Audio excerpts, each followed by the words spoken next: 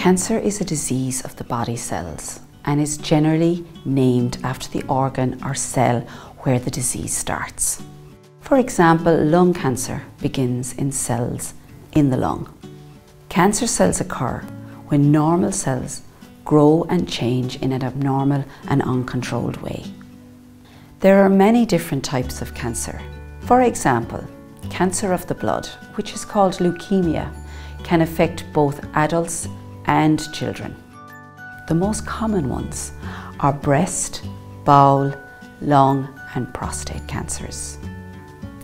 We don't know what causes cancer. However, there are some risk factors, such as your age or maybe a family history. While most cancers are curable, some cancers do not respond to treatment and can progress and spread. There are many different types of treatments, such as surgery, chemotherapy, radiotherapy, or targeted therapies.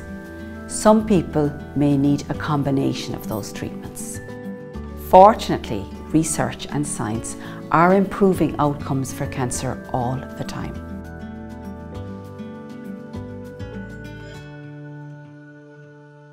When you, the teacher, are talking about cancer, the language you use may differ, depending on the child's age and their understanding.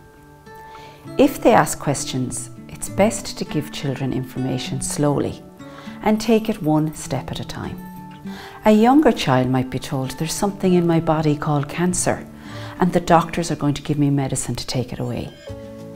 Older children and teenagers may be able to understand a greater level of detail.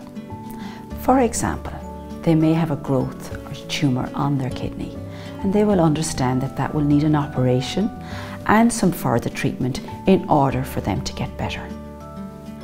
Don't be afraid to use the word cancer.